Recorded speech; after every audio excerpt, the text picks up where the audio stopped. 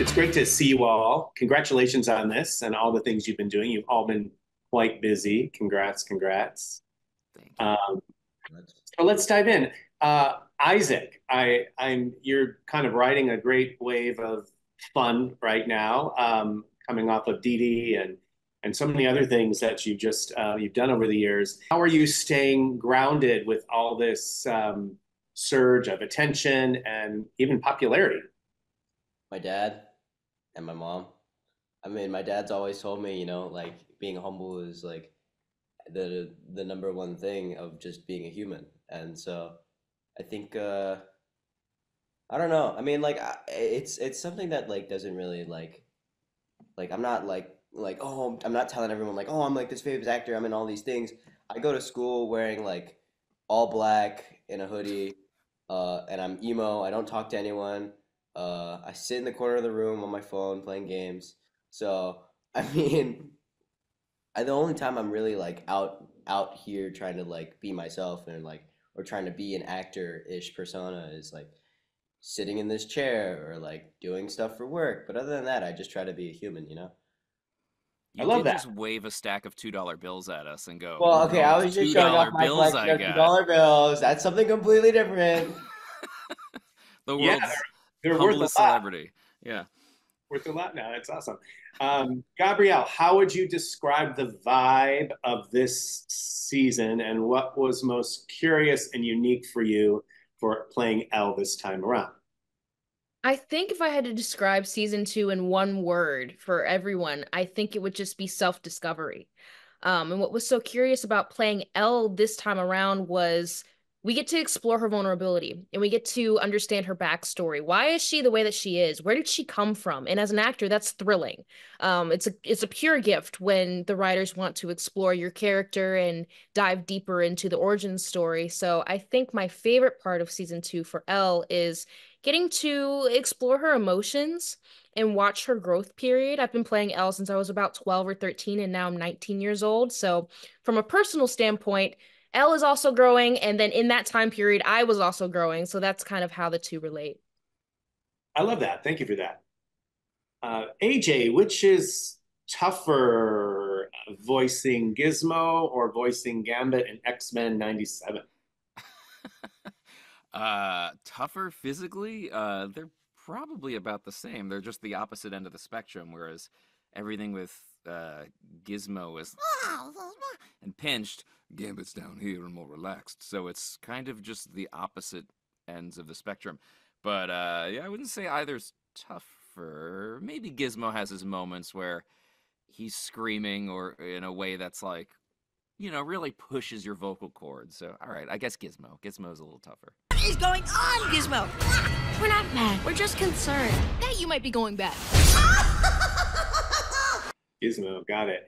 And how are you responding to the kind of sudden, well, maybe not so sudden, just the fun response from posts that you've made on Instagram, reflecting back on the X-Men 97 character of Gambit and the cropped tee and all that, and everyone sort of quote unquote thirsting after that character, but that character.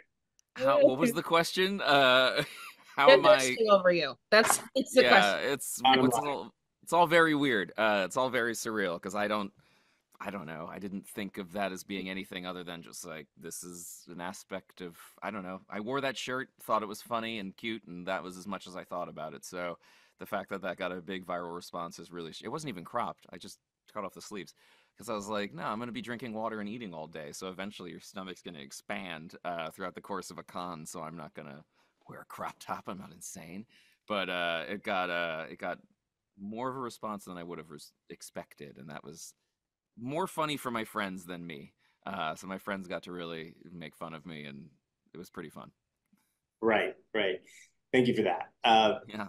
And Izaac, if you could describe your character's arc this season, what would be a few words? What's the vibe of Sam moving into this season? I think definitely rebellion is one. He's kind of rebelling against, like his parents, where he wants to adventure more and go out. He wants to be more adventurous. That's another word. More outgoing. He's less of just like in his little shell, and he's kind of growing out more and trying to explore the world and be a bigger person than who he was originally in season one. And I mean, I guess like maturing in a way, but maybe he's also becoming more immature in a way because he's trying to mature but prematurely. I don't know where I'm going with this, but he's growing in his own weird way. Got it. You've been in a lot of really great, memorable things. Good Boys and Raya and The Last Dragon and the Santa Clauses. And now you're, I believe, Win or Lose is coming in December streaming. What's most exciting about that project and having Will Forte attached to it and your experience about that? I actually like before I knew Will Forte was on Win or Lose, I didn't know that he was on Gremlins. And so when I made the connection that Will Forte was on Win or Lose and Will Forte was on Gremlins, it was super cool. And so it was cool just making the connection that, you know, a guest star playing in Gremlins is also a major role in another series that I'm in. Right. Nice. What's one word that you would describe about Win or Lose? Fun. Pickles. Pickles. Pickles. I'm hooked.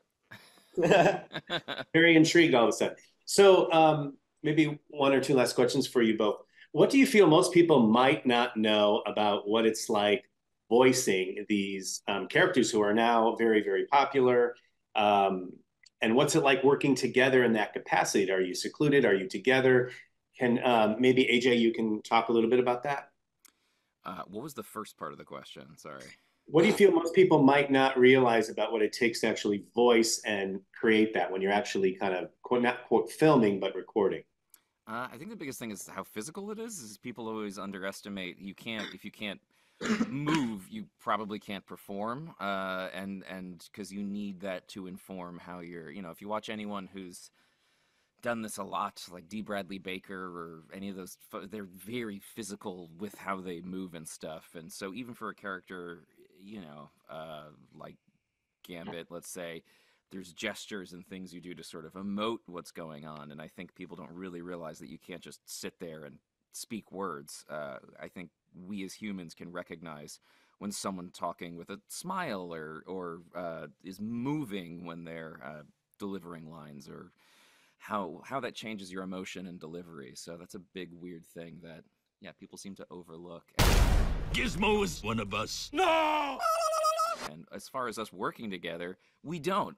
This is how we get to hang out, really, is we did early on, but only very briefly. But I think one of the issues is Izaac kept laughing, so we had to be separated.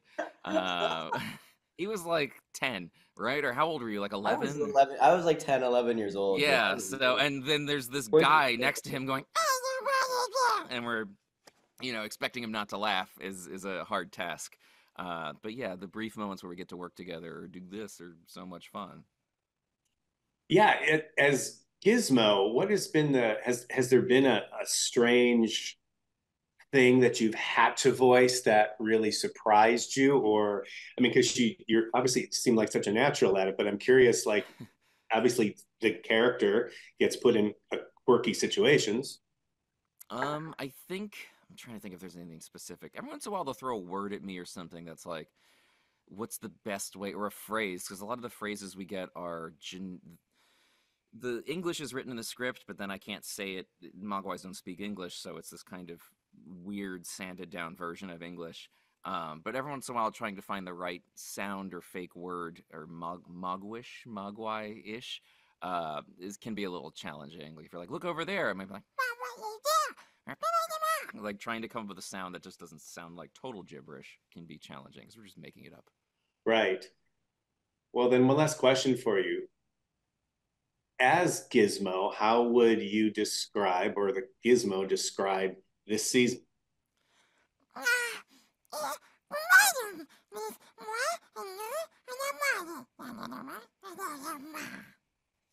Yeah, probably that.